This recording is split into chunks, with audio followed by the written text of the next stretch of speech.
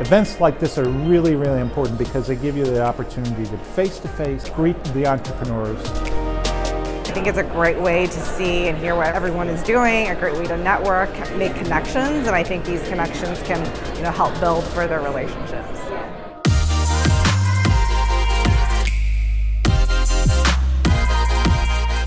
It's an exciting time for customization and personalization in beauty right now because there is so much activity.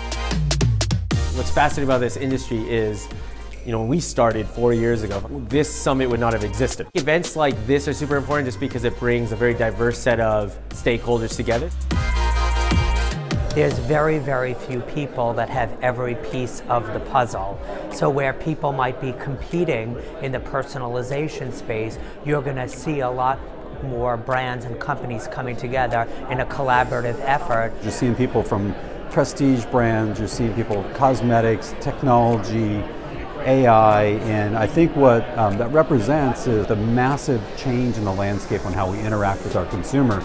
Traditionally, there's been a lot of focus put on the majority and not a whole lot of emphasis put on the fragmentation of identities in the industry, and certain sub-communities have really been marginalized traditionally. And with the advent of personalization, it allows us to better address sub-communities that have not found their shade traditionally or have not found content that specifically speaks to them. So I think what we're going to see is a lot of women have access to better things that actually speak to them personally. We cannot do everything at once, and that's why it's important to be able to find the best expert in each field, and that's why collaborating is key from the start. We can share all of our problems and help solve them together.